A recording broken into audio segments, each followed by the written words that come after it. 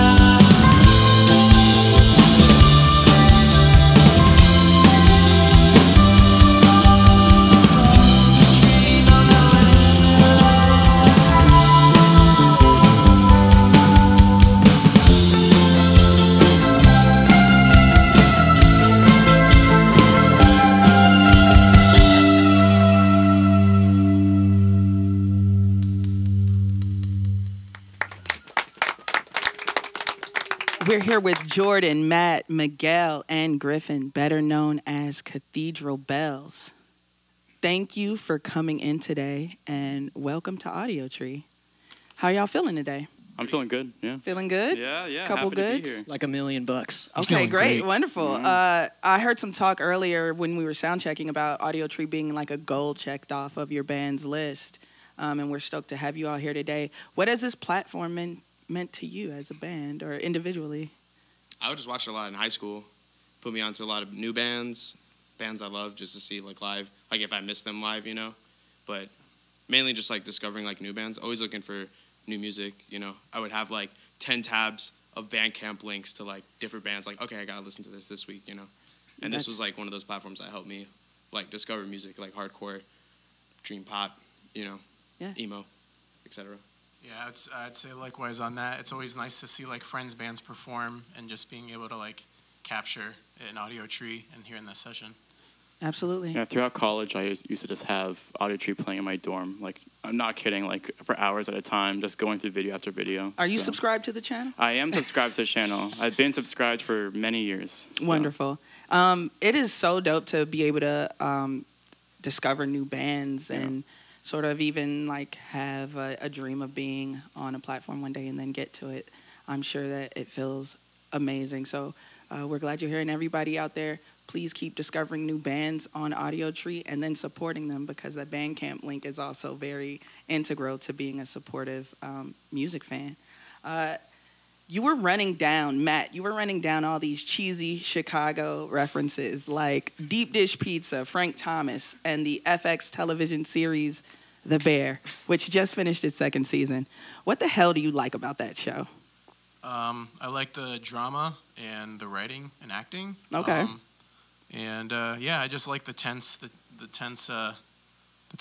you know. Yeah, the tension and the tension, yeah, for sure. Yeah, I've seen the first season, I haven't seen the second season. No spoilers.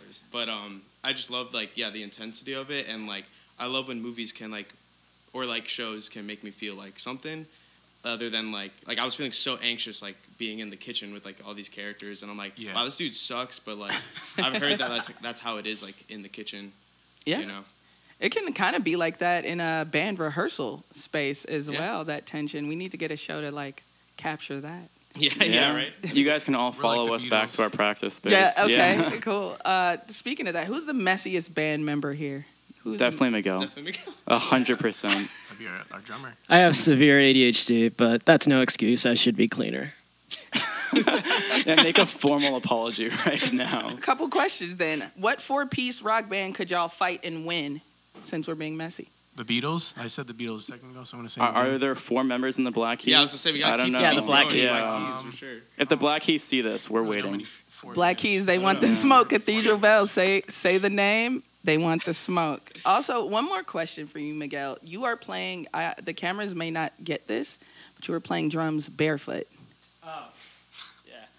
I feel weird with shoes. Okay. It just feels better, that grip. Yeah, you want to feel, connected to the drum kit in a way, you know? It's the same with driving. I hate driving with shoes. It makes me feel like I'm about to like crash or something. I was literally going to say, do you drive with no shoes, barefoot as well? Oh, hell yeah. I've known Miguel for like a decade. I've seen them wear shoes like twice. I used to have a pair of Docs. And they went missing at some point when I was moving. Yeah. So it's been sandals since that day. You were like, no more Docs, no more shoes. Yeah, I mean, it's lighter. You don't want to lift that heavy 20-pound shoes. It makes you feel like, That's true. And then there's no snow really in Orlando. Yeah, no snow. Not at all. So you can get away with doing that. You're a very interesting person. I really like the fact that you had an answer to that. Thank you. First, I want to say, what's the best place you could take me to in Orlando that isn't Mickey related, that might be a fun find? Veggie Garden. Dude, I was going to say that. Veggie Garden What's up with Con Cleaver. What's Veggie Garden? They're both vegan restaurants. Okay. Orlando's actually, like, a lot of people don't know this, one of the biggest cities for vegan food. So there's so many options. But Veggie Garden's a really good Vietnamese spot, and Con Cleaver's a really good deli spot. I will keep that in mind next time I visit Orlando. I'm a vegan with benefits, meaning not always vegan, but I I do enjoy a good plant-based meal. Is everyone in here vegan or no? No, it's kind of, I'm the same way as you. Like, I eat chicken and stuff, but I definitely Just go on the me. vegan route. Yeah, just me and Jordan. Yeah. Okay. How difficult is like touring and staying on a plant-based lifestyle? You're pretty good. Yeah, it's Yeah. easy, you know, like when we're on tour. There's always Taco Bell. Yeah, there's always Taco Yeah. Bell or chips from like a gas station. For make it we sound toured awesome. on Thanksgiving, and our Thanksgiving meal was like chips. Because we were like in the middle of like nowhere in Nevada. It was like a gas Yeah. station, like Yeah. stale, like breadsticks and stuff. It's Stale pretty easy these days, I Yeah. think. Yeah, it's getting a lot easier. I mean, like maybe 10, 15 years ago, it'd be like a nightmare for Right. people trying to travel and Yeah. stay nourished, like Yeah. getting fruit and fries everywhere. But Yeah. Taco Bell can keep you alive with that. Al fresco, the Yeah. bean burrito. We If actually they get it in right. Orlando, They we get it just right. had the test location for the fake meat, fake cheese, fake sour cream, Oh, and that was a game changer. Yeah, a vegan crunch wrap all the way. Yeah, all the way. It was so good. okay. Yeah. Not to get too political now, but Florida is seriously bumming me out with all their antiquated policies and laws. And how do you think the music scene there kind of responds to the climate or even pushes back on those things? Miguel, you want to answer this? You're the political one. You're the political man. No shoes, political, messy. I love it. No shoes, comedy. I help organize with like an immigration advocacy group because I'm from Venezuela. So, trying to watch out for all the undocumented immigrants in Florida. Yeah. I'm getting so political, sorry. I No, already it's ruined okay. it. But yeah, for the music scene, I mean, I'm not sure. I know that Griffin is decently political too. It's not just like me. But I don't know. Do you know any bands? Yeah, there's a ton of like queer and trans bands, and there's kind of been like a discourse lately where a lot of people are saying we should leave Florida because it's getting dangerous, and there's a lot of people who say we should stay in Florida because if we're not here, Where's the representation? Yeah, where's representation? So there's a lot of like really important people in the scene who are very visible and very loud and very combative toward the policies. Cool. Yeah, it's a scary place right now. Yeah, but I've always felt as though artists always kind of have that power to bring awareness and bring it back to something that isn't so scary. So, yeah. Yeah, I think the big message from a lot of the like queer community that are in bands that are still in Florida is that policies don't represent the millions of people who live there.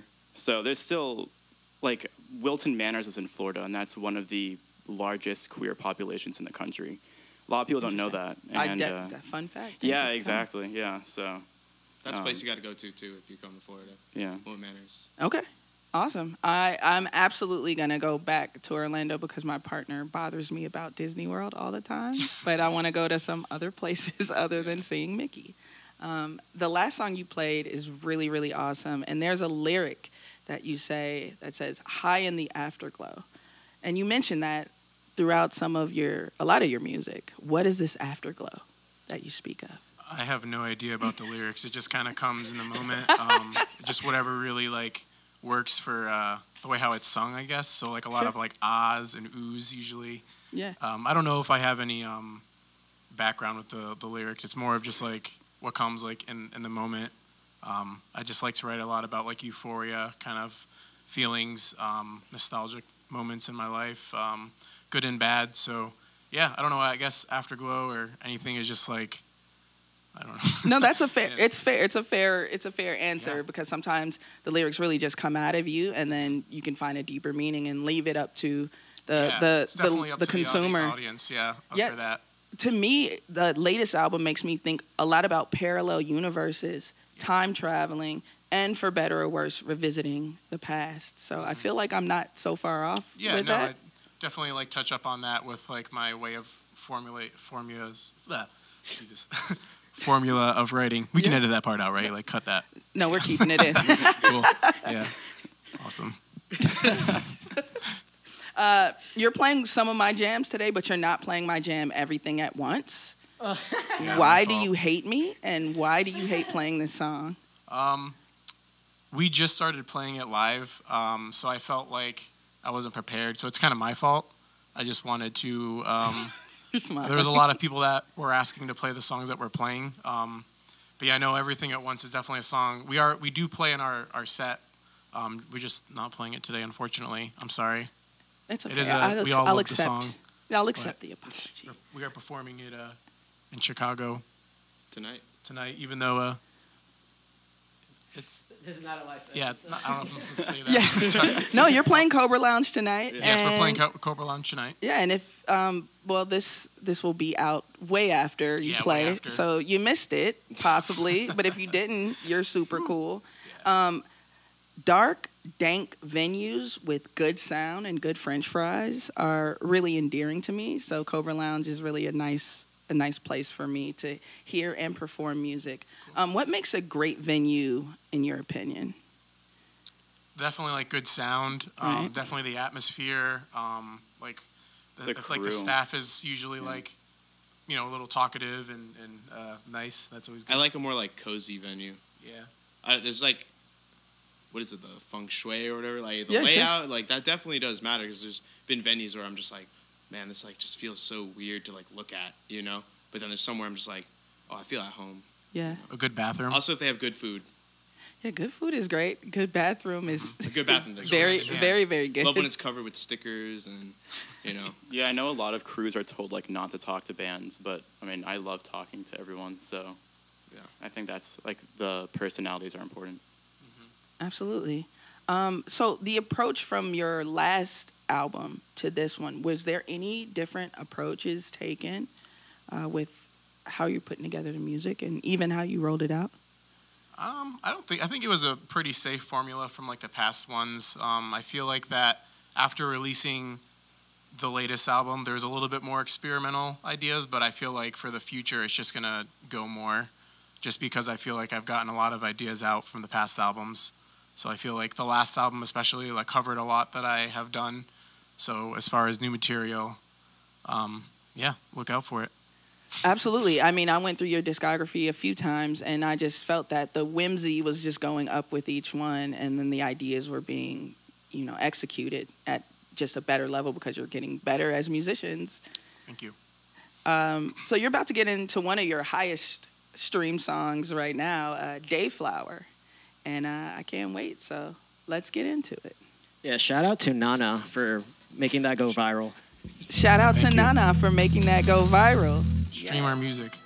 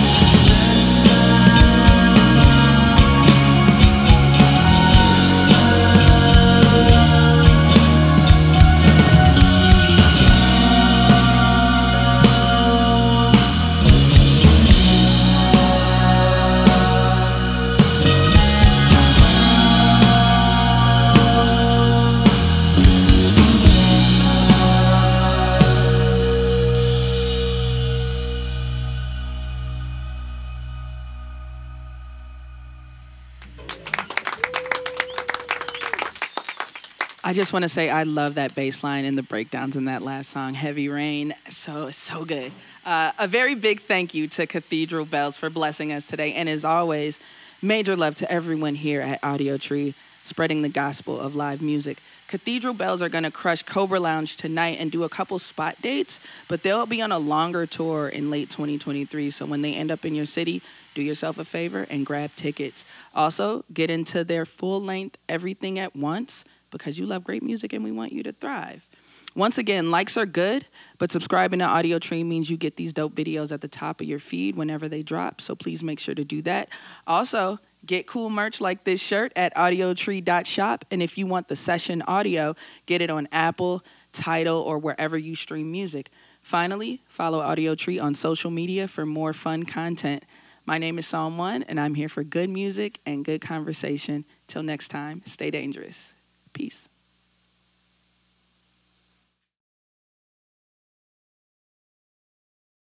All right, so you guys want to do it for real now?